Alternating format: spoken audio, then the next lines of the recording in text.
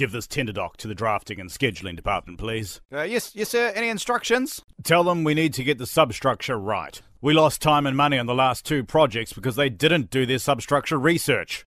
Will do, sir. Hi, boys and girls. Best you get this right in the substructure. The boss has his eyes on you two. Yeah, right. Okay, let's see. The soil's not good and there's possible rock in places.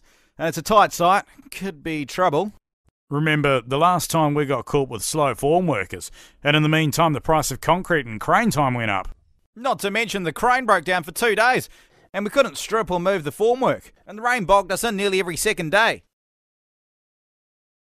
Guys, one thing I know is that the Speed Form disposable formwork system is fast, clean, and not affected by weather, cranes, or labour. You know, we never make money in the ground, only when we get out of it. Slow formwork is costly.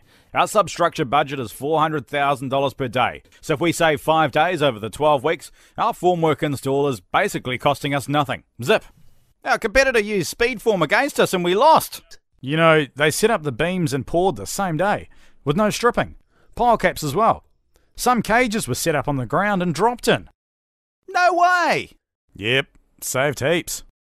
Formwork has gone up 15%. Yep, we have to be the crystal ball readers to keep the boss off our backs, and the cost of waste and cleanup is ridiculous. So why don't you guys put the Speed Form system in the method and let our subbies price it? Still, it might pay for us to do it ourselves. Get us the brochure. Speed Form. The system works. Work the system.